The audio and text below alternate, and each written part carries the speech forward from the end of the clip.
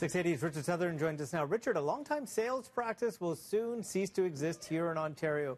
Say it ain't so. The door-to-door salesperson is going to have to hang up their shoes for good. Yeah, what do you think? Is it a good or a bad thing? You know, you're sitting down to dinner and the doorbell rings. I think it's a good thing. Yeah, because it always comes at the wrong time. We don't like the doorbell to ring at all these days, right? Because you're supposed to, like, text ahead of time. So I guess that maybe it is a good thing. But Ontario set to outlaw the door-to-door salesperson as of March 1st.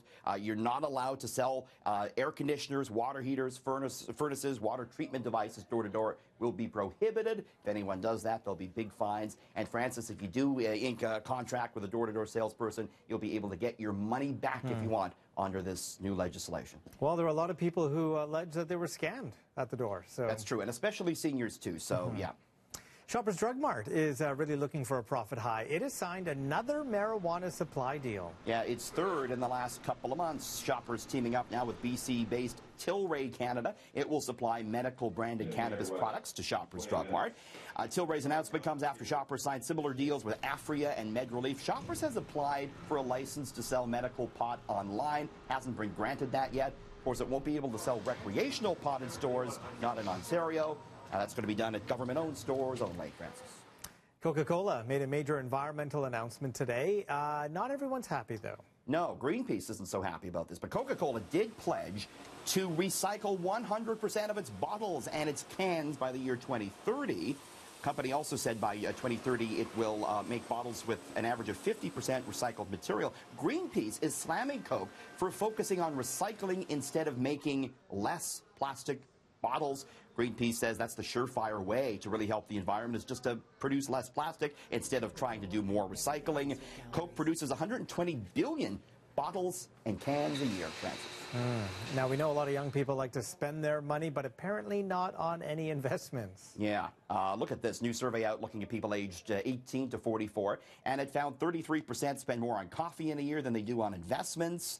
44% spent more on holiday gifts than investments, and 34% shelled out more on vacations than they did any sort of investment tools in the past year. And of course, you're missing out on the magic of compound interest if you don't do this. Francis, financial experts say if you're in your 20s and your 30s, you should save about 20% of your yearly income, and you should invest some of that, but tough to do. I think the financial experts are missing out that a beach vacation is an investment in my health. Yes, it is. You take a vacation, you'll be more Rest, productive relaxation. when you get back, yeah. But I guess they got to start thinking about investments, right? So maybe not when you're 18, but when you're in your 30s, when you're in your 20s. Like, yeah, well, it's hard to think that far ahead when you're in your 20s. But, you know, as you get closer to that retirement age, they say you need, what, $1 or $2 million for retirement? So, yeah. Oh, boy. So it is a jacket, perfect for a Friday.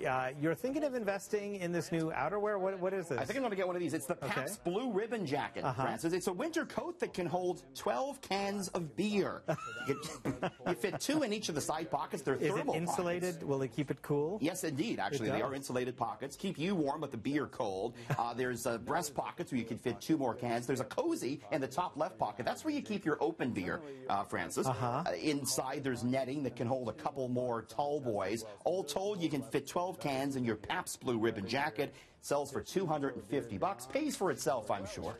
So this is like a camping thing? Is it? Yes, or like, why else would you want to carry around lots of beer and open beer? You know, if the mood strikes you, Francis, you know? Right. Finally, let's look at where gas is heading this weekend. Yeah, not good news. It's heading up just a penny, but we've seen a steady increase here this week. So going up another cent tonight to $1.26.9. Much higher than we usually see at this time of year. It's because oil's close to $64, a multi-year high. Francis, you have a good weekend. You know, I will, but I have to fill up, so... You might have to take the bike back to Mississauga tonight. Get on the old bike. Take a bike. How am I going to transport my 3 kids to hockey on a bike? Have them pull you. Have them do the work, Francis. That's right. Okay. I'll do that. Thank you, Richard. Have a great weekend. Thanks.